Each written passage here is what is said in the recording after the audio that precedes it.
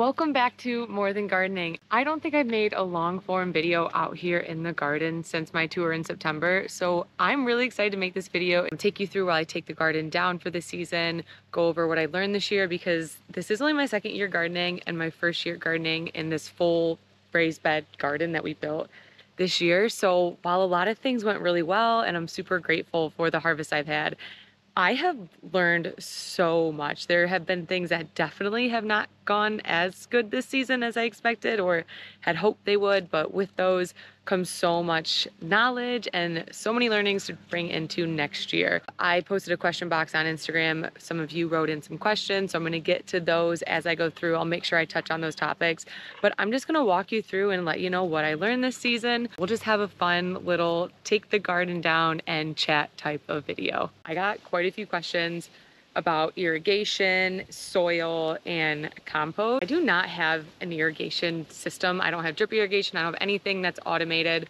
I relied on the rain and my hose. Now that worked really well in the spring and the early summer when it was really rainy. I never really had to drag the hose out.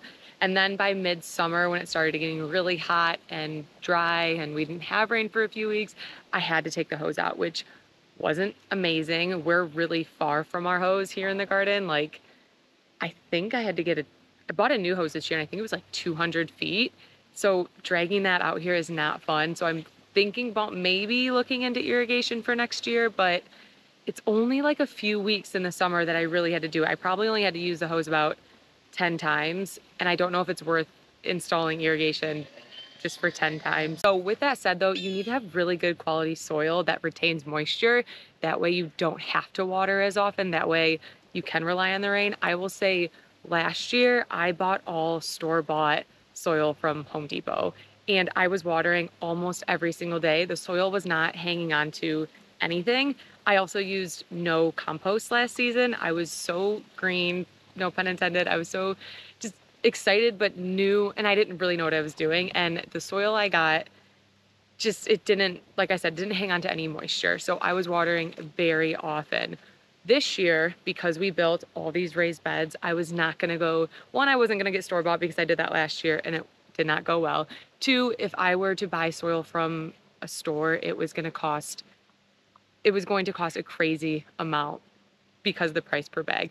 So instead I ordered from a landscaper in bulk. I got a 50-50 blend of compost and topsoil. Ended up using 2 full truckloads plus some compost that I made, plus a few bags of compost from the store. I have not found a store-bought soil that I like yet, so I don't have a great recommendation there. However, if you are also looking to fill a large garden with soil, I recommend reaching out to your local landscaping company because if you're ordering bulk, it'll probably save you a lot of money. And in my experience, it's been really good quality. Up first is this small little bed here. This was my only garden last year. This year, I decided to put sunflowers in it, which are dying, and then zucchini. And I chose to put those plants here because this area has really bad soil. It's the same soil I had last year, which didn't retain any water and absolutely sucked.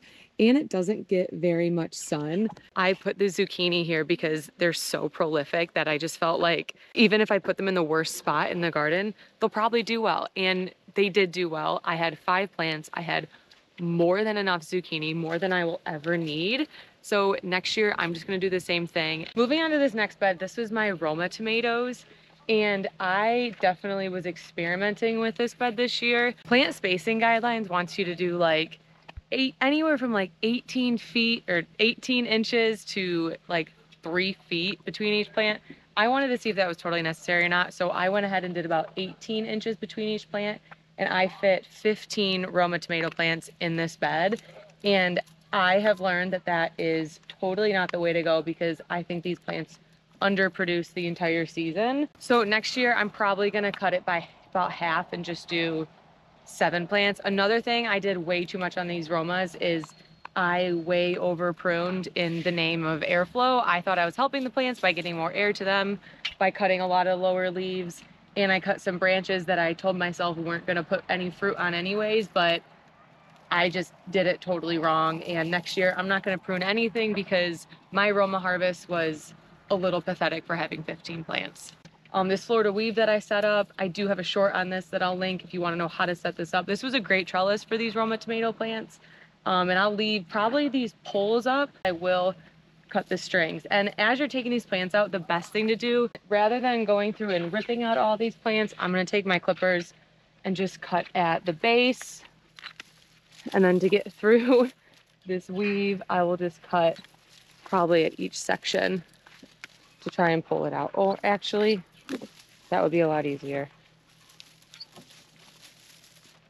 And then the herbs, these can just get pulled and these will go to compost. One reason I know that these underperformed is the size of the tomatoes were so small. And that is in comparison to one volunteer tomato plant that I had growing in my rock wall this year from a tomato that fell from last season. That one tomato plant put on probably the same amount of tomatoes as about 5 plants in this bed. And they were like this big, like they were huge. And these ones at the biggest were about like this big. Now, I don't know that they're the exact same Roma tomato variety, but the difference was enough to know that these ones did not perform the way they should have. Probably because they were too dense and I pruned too much. These are cucumbers and green beans that I'm taking down. I'm just gonna cut them at the base again. And honestly, these did really well on this cattle panel trellis.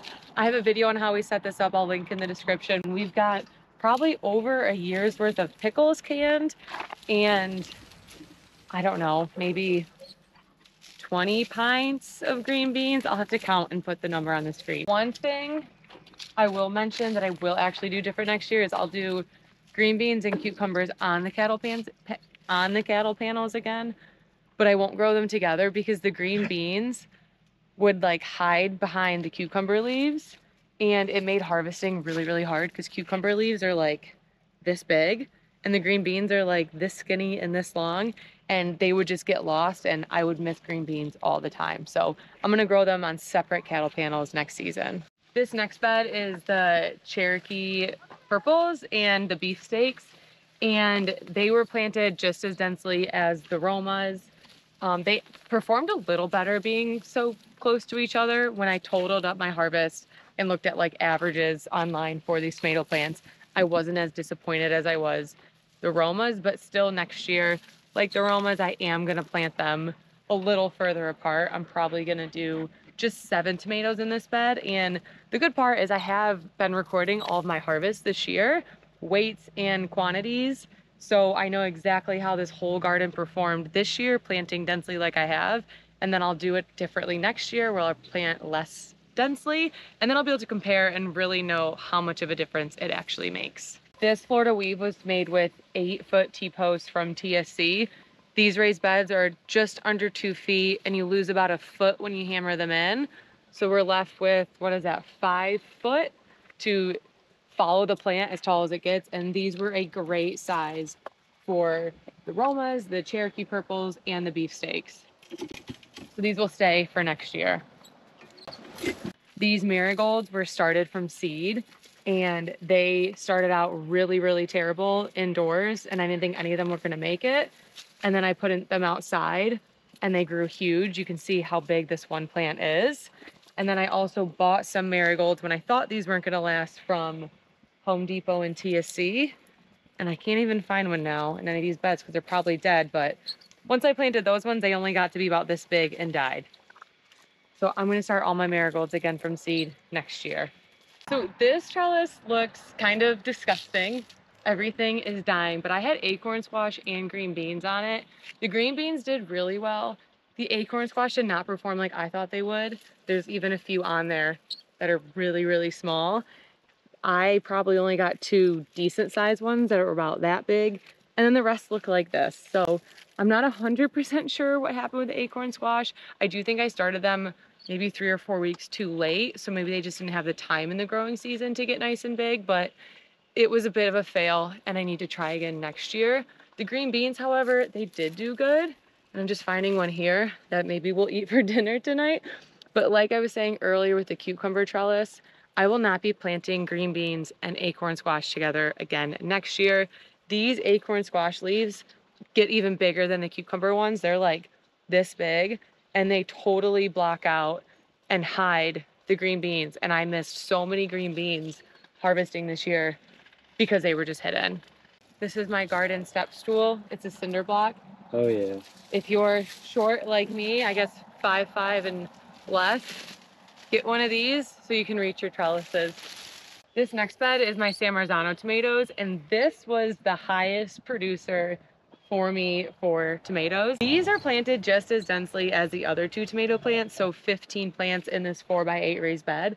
And I got, what was it, over 700, I'll put the exact value on the screen. I think it was over 700 San Marzano tomatoes from this bed. They did show more signs of nutrient deficiency in the leaves. One of them had to be pulled earlier because it was yellowing a lot. I tried to save it with some Epsom salts. It worked for a little and then didn't. But overall, there weren't as many effects on these plants from being planted so densely like my other plants. The problem though with San Marzanos is they get so stupid tall that they have the same 8-foot T-post for the Florida weave that the other tomato plants had.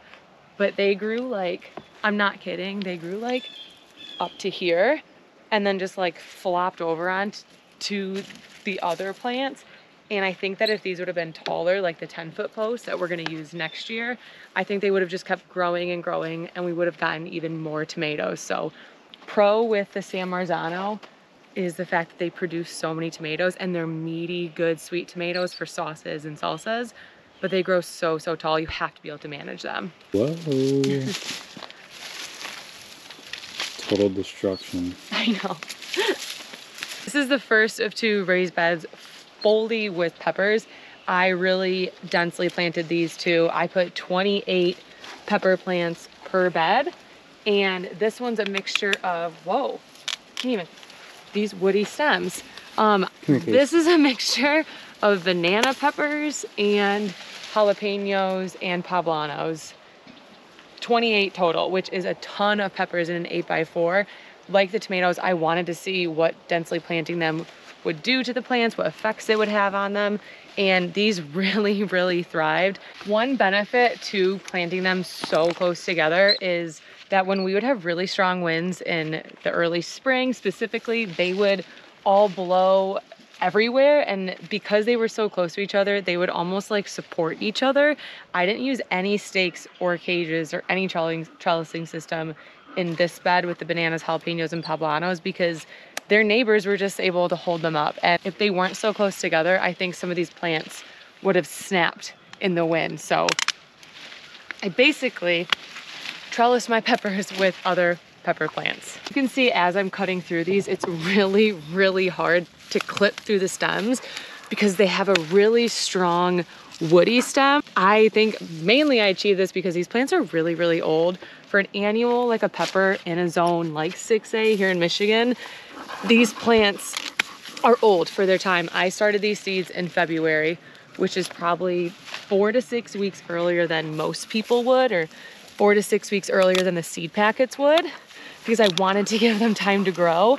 And because of that, I have nice, thick, strong, woody stems that also contributes to them not snapping in the wind, and a really healthy plant. And you'll see as I'm picking these, there's still some peppers left over. And honestly, I just don't need any more peppers. I have canned and frozen enough peppers for like probably 2 years worth, and I just don't need any more, so these will be composted. Peppers are really heavy feeders, and I thought I was gonna have to fertilize a lot more because I planted so densely, but I really didn't fertilize that much throughout the season. All I did was, this was filled in the beginning with that 50-50 blend of topsoil and compost that I was talking about in the beginning. And I think I might have thrown a bag of cow manure in this bed.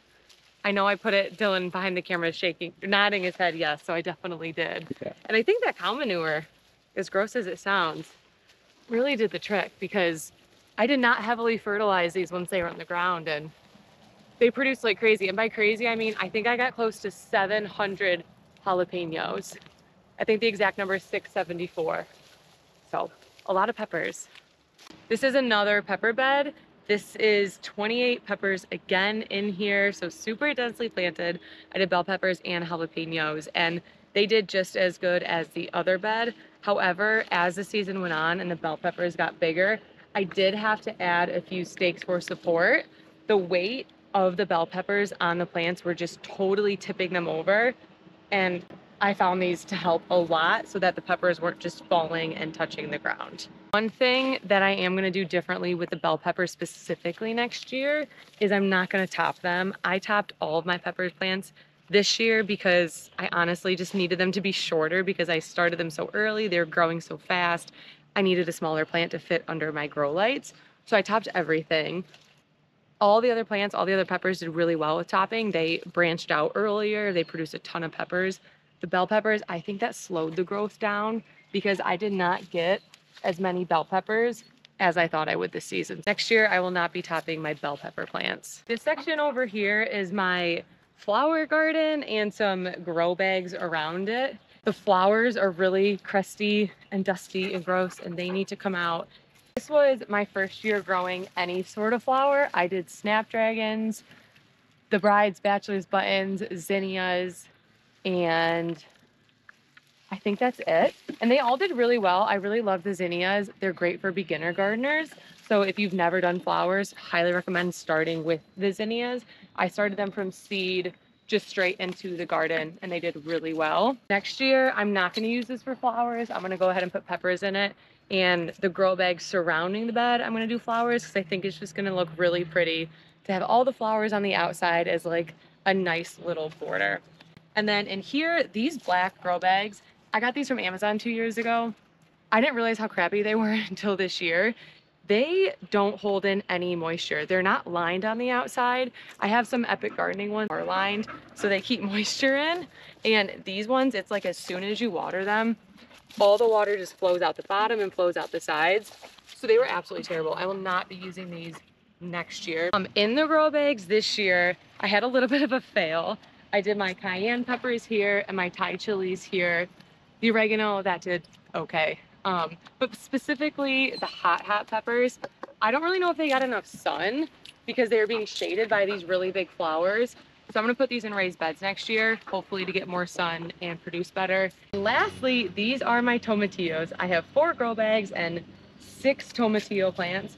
So one thing I learned about growing tomatillos this year is my first year growing them is that we absolutely love tomatillos. If you've never had them, they are just delicious and they are perfect for making green salsa.